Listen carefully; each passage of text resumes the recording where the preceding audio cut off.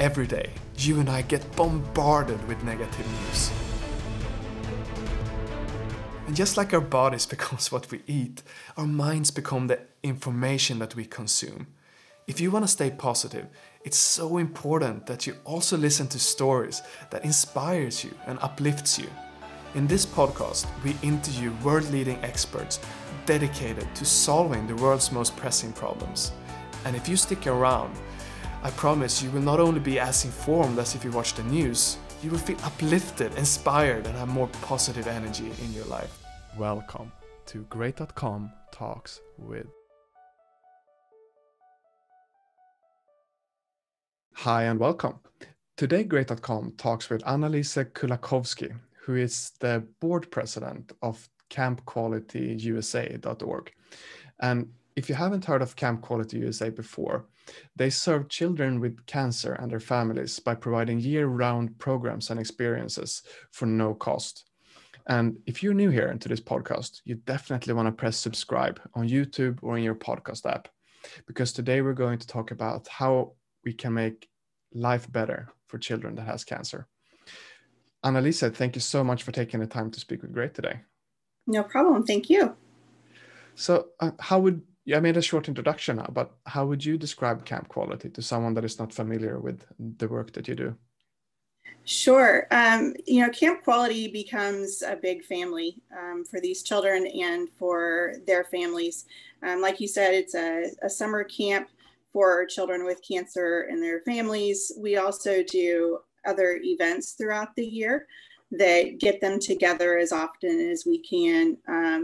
With COVID, obviously, things have been a little bit more difficult, but it's really about giving them a support network to be together, time to be together, either as children that have cancer or even siblings and parents, giving them all opportunities to be together and become a big family and bond. I can imagine how important that is, because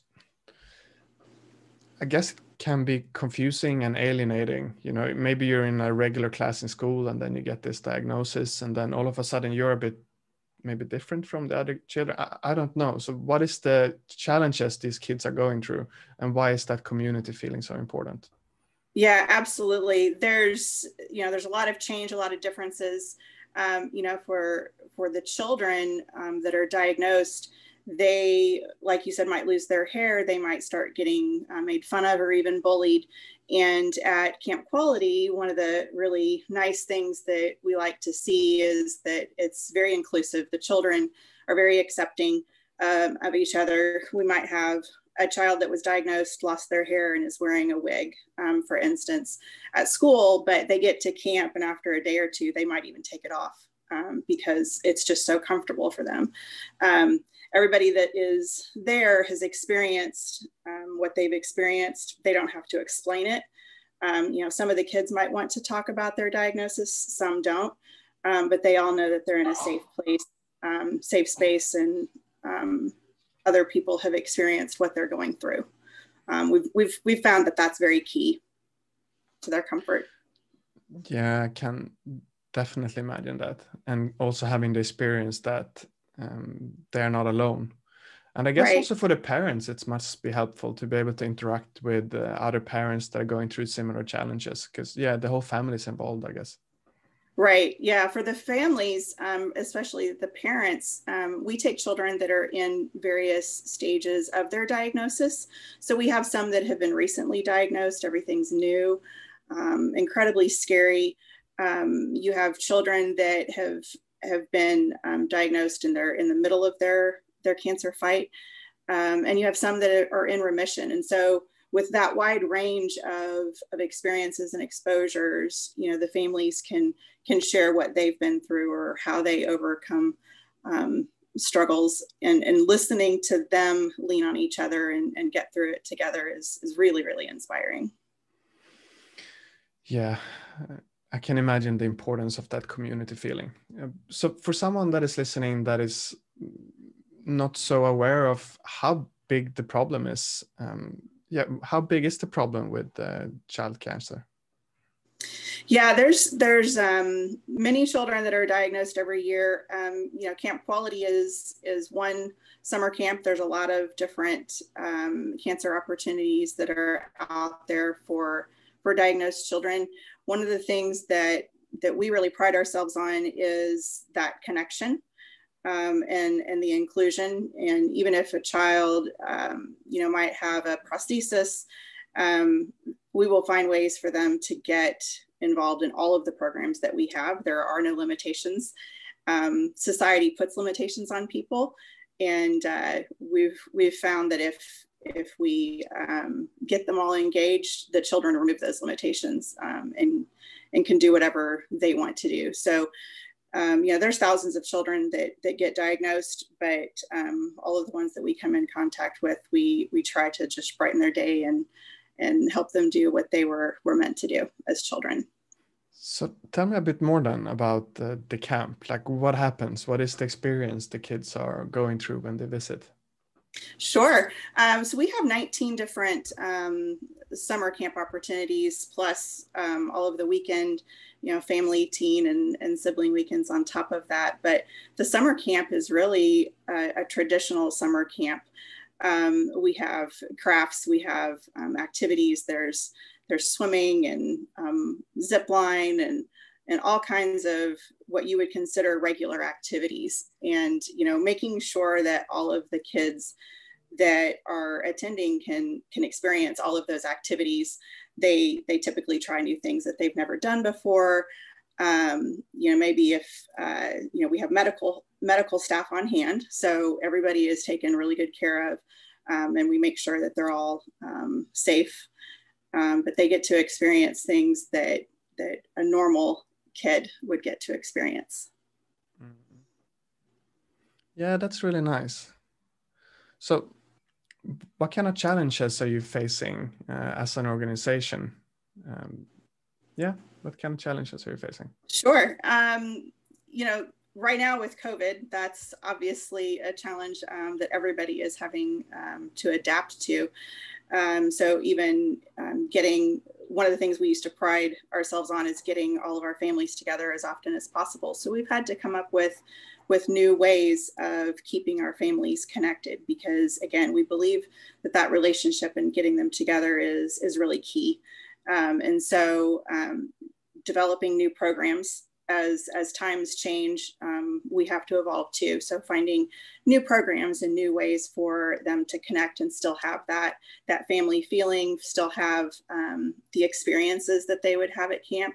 This past summer, we came up with a program that basically Camp in a Box, we called it Camp In, provided all of the crafting activities and the creative activities that you would normally do at camp, and they could do them either individually, they could do them as a family, and we had lots of ways for them to interact and share and show those. We even had a number of camps that did virtual talent shows and all kinds of things. So it was really great to see. Nice. Yeah, COVID is certainly encouraging creativity when there has been certain limitations imposed. So can you see that the experience you have had now during COVID, that is something you will take with you? Maybe there's opportunities for, more frequent meetings or to connect quicker. What have you learned from the pandemic? Yeah, it's a great question. I think the biggest thing that we learned is a way to take camp into the hospitals. One of the things that, we've always done is we've tried to reach out to the local hospitals and build a relationship there and find kids that can attend our camp. But there's always kids that are too sick. They can't leave a hospital setting, or they can't leave, their home medical setting to come to camp. They're not healthy enough. And with COVID, it has become very apparent we can take camp to them. And so those are experiences that we're planning to continue long after we see COVID go away, finding ways to really pull in even more families that really do need that connection and need other parents and other children and just the experiences to get away from the cancer diagnosis. So is there something you think the average person, the average listener, is unaware of when it comes to children with cancer that you would like for them to know? They just want to be normal. I think the stigma that we often put on anybody that's sick is that they're sick and that they need distance. And anybody going through any kind of medical situation, they still need the connection. They still need love. And there's many ways you can connect. You don't have to take a week of vacation to show up at the camp. There's other ways that you can connect to the camp and provide the support that we need to be able to provide those services. So, there's fundraising events people can get involved with. Word of mouth is a huge thing for us, just sharing about our organization, whether it's to families that are in need that could benefit from our services, or just from other volunteers that could get involved with either the camp or one of our weekend events, or even a fundraising activity. Mm. So you have been running these camps for 14 years, which is impressive. And I'm curious, what have you learned, but also how has the camps kind of changed and progressed over that time? Yeah, I've actually been involved with for 30 years. I just 30? Ooh, yeah, underestimated. I'm sorry. I just ran the Texas camp for 14 years, okay. But the kids can do anything. I was a teenager myself when I started volunteering, and one of the unique things about our organization is we pair all of the children up one-on-one with an adult volunteer. And it really creates a nice bond for those kids. We can give them extra encouragement to do things that they've never done before. But as a volunteer, we really learn from these kids what's possible because, like I said earlier, we're the ones that put limits. And children teach us all the time that they don't have limits and they really can do anything. And I think that's something that we've seen in our program just grow and grow is just that support that they can do anything that they want to do. Yeah, it's so fun to watch kids. There are not those filters yet. It's very enjoyable. Right. It's very enjoyable. A lot. So moving forward then, what would you like, what kind of changes would you like to see both in the camps, but maybe for children that has cancer overall? I would like us to keep up with their needs. Something that I've seen since I've been involved is we went from our training would talk a lot about what to do when the children pass away, because a long time ago, we were losing many more children than we do today. And what that's caused is now there's more children that are surviving, but they're surviving with consequences, right? They went through incredibly harsh treatments, and now they're having to live with those. And so we've seen a lot of our new programs start talking about psychosocial needs and how to support them as they get into teens. And I would really like to see us evolve into some adult programs even, and just follow what the needs of our kids are and provide them more services to be the best they can be. Yeah, I can see how important that must be. Because there's must be so much both physical and psychological stress. Right. And we didn't have that before when they weren't making it. So the technology has come a long way. Cancer treatment for children is still very behind adult treatment. So a lot of the children treatments are really intended for adults.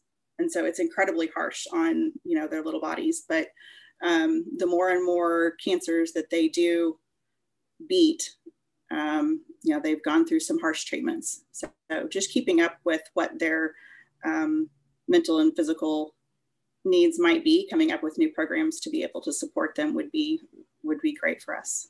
Mm. So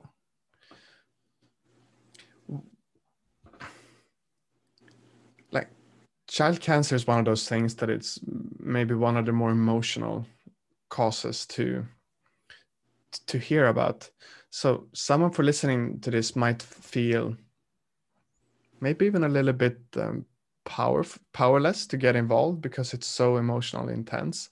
So what would you say to someone that maybe wants to get involved and help, but either feels hesitations or don't really know what to do? Sure. I've had that conversation with people a lot, because you can't work with me in my day job without hearing about Camp Quality. And I've recruited a lot of people that I've worked with, and a lot of people are afraid. They think that it'll be sad, or that they'll be crying all the time. And the reality is, watching and helping these kids bloom and do anything that they can do is a very exciting and fun thing to do. There's definitely sad times when our kids are going through some harsh treatments, or we might lose some. Those are definitely hard times, but in general, the time with Camp Quality and the time with these families is incredibly fun and incredibly rewarding. And if you are too sensitive, then maybe helping us on the sidelines is the right thing for you. But it's really a fun place. And that's, once they try it out, they do see that the sadness that they thought might be there, really is taken over with a lot of smiles, and it's worth it. Yeah, I think you turned that around real well. I can see it in your energy that, yeah, even though it's hard, there are moments that makes it worth it. So Yeah. For the person on the sideline then, or maybe on the other side of the Atlantic in Europe that wants to help you guys out in some way, what can they do? I would say, look for, you can look for a Camp Quality near you. We're always looking for donations to be able to provide all of these activities that we do, because like I said, everything is free to the families. It's also free to our volunteers. And so with our one-on-one program, we need a lot of volunteers. So word of mouth is obviously very huge, whether it's to get more volunteers, to find new campers and families for us. You can sign up for monthly donations just to keep a recurring income coming in to help us with our programs. And then, if you're ready for hands-on stuff, you can get involved with some of our fundraising events, and even come to camp if you want to. Beautiful. I can imagine that being a transformative experience for the volunteer as well.